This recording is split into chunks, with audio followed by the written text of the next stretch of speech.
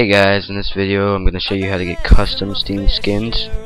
They'll make your Steam look a lot better, and as you see, mine's just the normal default skin right here, but I'm going to show you how to change it. Alright, so first off, you want to open your web browser and you want to go to this website, which I will have in the description.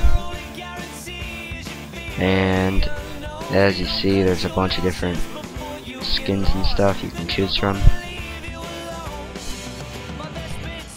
and once you find one you want, you just want to click the link, download it, which I'm not going to do because I already have some saved to my desktop. Once you have them on your desktop, you just want to cut them or just drag them if you want, and then you want to open computer, local disk C, program files, Steam, wherever that is, and then you want to go to skins, and here are the 4 default ones that are in here to begin with, and you just want to paste these in, or if you just want to drag them, you can do that too. And that is it.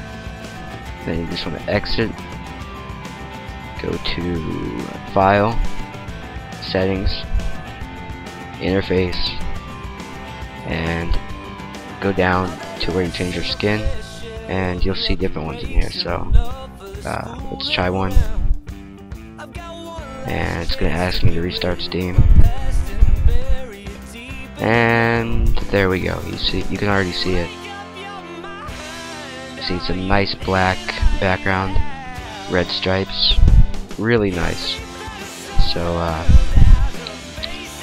everything's a lot more crisp and colorful. So you can also get more at fpsbanana.com, and I'll have some links to that too. So thank you for watching, and I have more videos shortly.